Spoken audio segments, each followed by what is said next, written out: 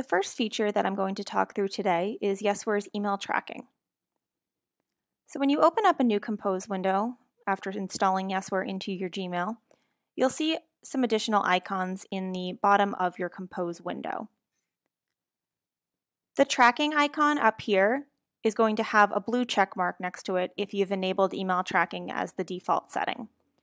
If for any reason you want to turn email tracking off for a certain email, you can just click on this checkbox, and then this email will be sent without that tracking pixel. Otherwise, this should be checked by default, and every email you send will include a tracking pixel. Once it is opened by the recipient, that tracking pixel will be fired, and you'll be able to see that someone has opened your email. So I'm going to send a test email just to show you where you're able to see the tracking notifications in your inbox.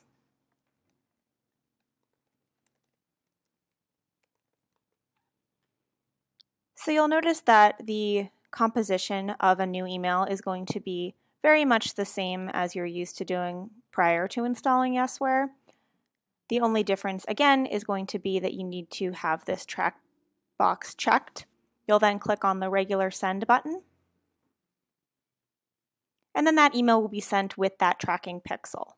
Now, once that email is opened by the recipient, you'll receive a tracking notification up in the activity feed in your top Yesware toolbar.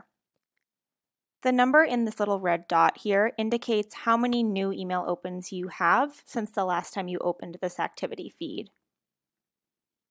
Clicking on this is going to expand that activity feed.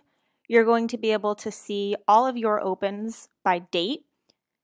You'll then be able to click into a particular email open and see historic opens for that same email.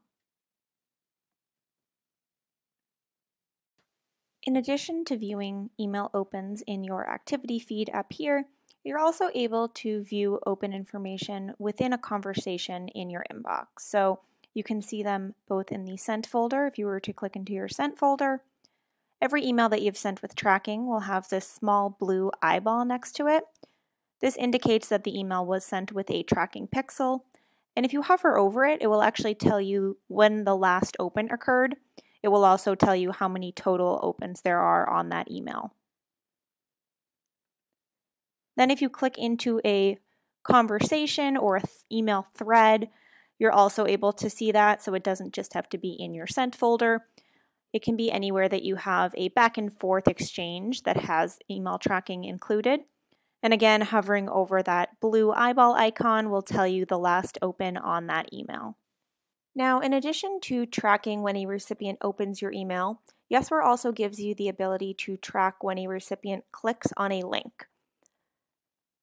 So if you're interested in tracking link clicks, you'll just want to make sure in that Preferences menu that you have Track Clicks or Track Links enabled in the tracking section. Now, assuming you have that turned on, every email that you send with a hyperlinked URL will have link click tracking. So, as an example here, if I were to send out a link to Yesware's website,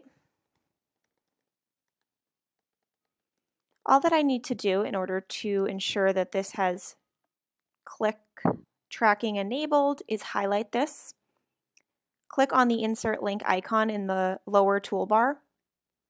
That will hyperlink that URL. I'll then click send, and then every time that link is clicked by a recipient, I'm going to receive a notification in that same activity toolbar up here. Now, link clicks are going to look a little bit different in this activity dropdown. So any email opens are going to be identified by an envelope icon in a green circle. Link clicks are going to be a blue circle, and it will have a little link icon within it. Now, if I click on this, I'll be able to see that the email that I sent was opened, and then also the link was clicked. So it will both tell you what link was clicked. So let's say you had multiple links in your email. Yesware is going to tell you which of those links was actually clicked, and then it will tell you when. The last tracking feature that Yesware offers is attachment tracking. This feature allows you to see when a recipient clicks on an attachment that you've included on an email.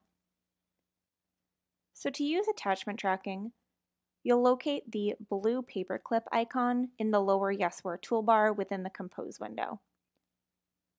If you are interested in seeing tracking information on an attachment, you'll just want to make sure you're clicking Yesware's paperclip icon and not the Gmail paperclip icon. So they look quite similar, but Yesware's is going to be in blue and it will be in this top section of the toolbar here. So clicking this will allow you to browse your own computer and find the document that you want to attach. You'll then see two options. The first is whether or not you want recipients to be able to download this attachment. Now, if they are able to download the attachment, you'll only receive tracking information prior to their download.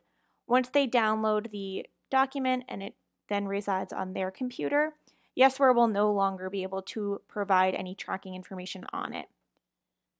So if you're interested in tracking every single time that document is accessed, you'll just want to prevent download, so you'll want to leave this unchecked. And then the next option is whether or not you want the viewer to enter their name in order to access the presentation. And this will give you information as to whether or not the recipient is sharing the attachment. So if they've forwarded along, the recipient who's accessing it that wasn't the initial recipient will then have to enter their name as well. So you'll be able to see more detailed reporting on that attachment. From here, Yesware will convert this attachment into a tracked attachment. It will then be sent looking like a regular attachment, and you'll be able to receive information once it is opened. Any attachment tracking information is also going to appear in that same activity feed. And tracked attachments are going to be indicated by an orange icon, so you'll see right here. They'll also tell you when the attachment was opened, how many different people have viewed it, and then how many total views there are. It will also put together an average viewing time, so you'll be able to see how long the recipients are spending on a certain attachment. If you click on the Attachment Analytics section, you'll also be able to see more detailed reporting, such as how long they spent on each page of the attachment. So if that's important to you, this is a great way to see who's engaging with it and also how they're engaging with it. So you'll be able to see engagement by page if you're sending a multiple page document.